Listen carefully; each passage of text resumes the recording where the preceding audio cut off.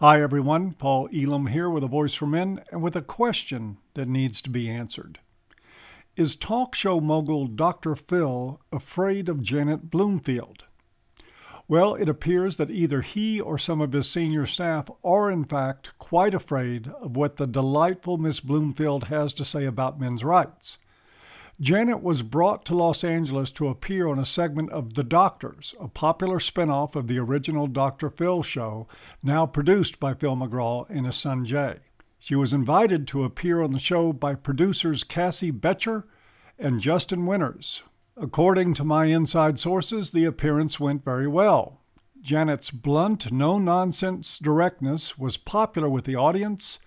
So were her talking points. Perhaps she was too popular. The show was scheduled to air today, but was pulled just hours in advance by higher-ups in the production outfit. Higher-ups in this case would appear to point directly to Dr. Phil or to someone else with absolute authority over what airs. I will get to more of that in a bit, but first let me share information with you as it has been relayed to me. Janet was introduced to the audience by Dr. Travis Stork, who said that the gender wars were something they've talked about on the show before. He also introduced Janet as a wife and a mother and informed the audience that they would not believe the side she takes in the gender wars. So it was clear from the start that the producers and indeed the talent on The Doctors knew who Janet was and were pretty familiar with her work as an MHRA. There was apparently one problem, though. The audience actually did believe Janet and responded enthusiastically to her message. So did the cast of The Doctors, though it didn't start out that way. Dr. Stork apparently didn't like Janet's polemical headlines, to which Janet retorted that writing over-the-top, outrageous headlines is a good way to get interviewed on The Doctors.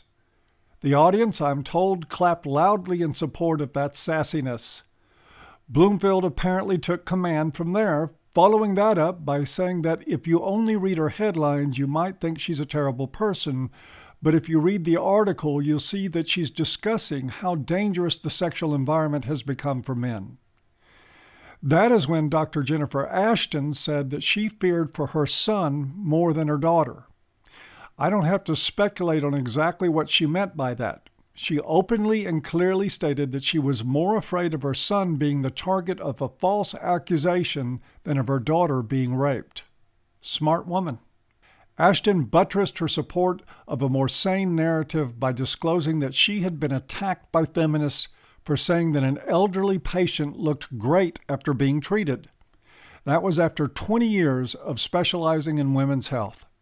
Evidently, the appearance-phobic contingent of the sisterhood thought a doctor telling a geriatric patient that they looked great was more evidence of a linear-thinking, phallocentric conspiracy of shitlords who keep the facially challenged oppressed with looksism.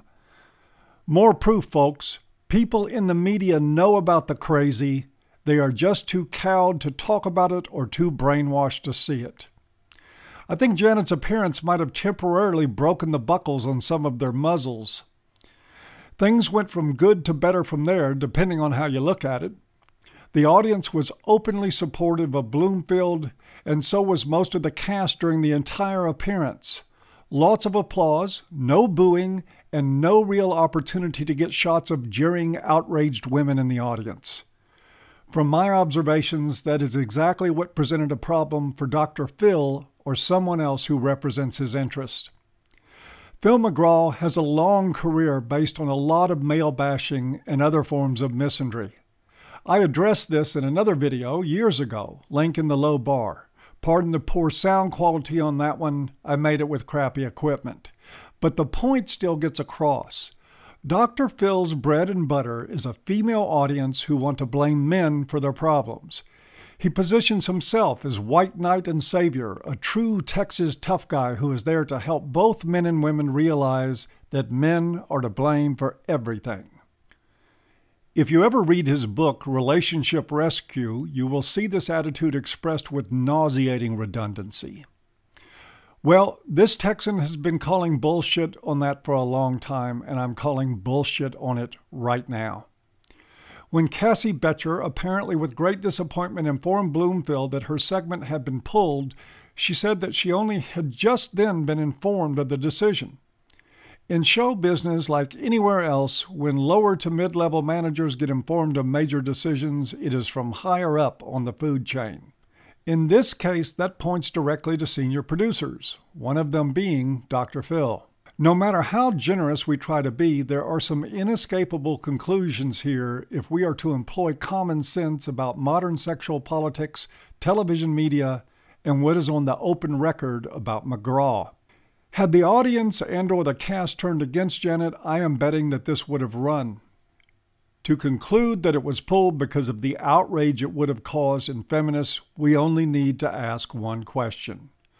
What do we imagine the feminist reaction would be to a popular television program with a largely supportive audience airing an episode featuring honest discussion about feminist bullying and intolerance? Look, let's get real. This is a no-brainer.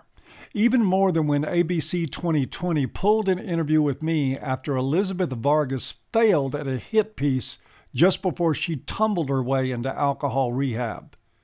That episode of The Doctors was popular with its local producers, very popular with the audience, and featured rare and incisive exploration into issues that most media outlets don't get near.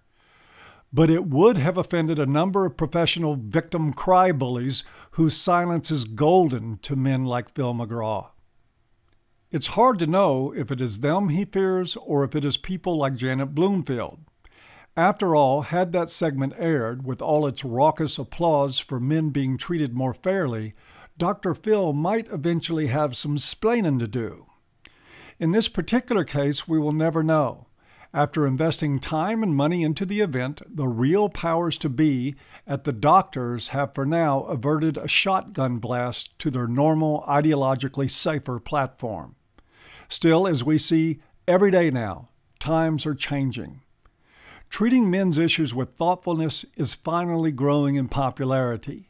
If Phil McGraw and other misandry profiteers want to head that off at the pass, I think they're going to have to eventually can a lot more material than they can afford.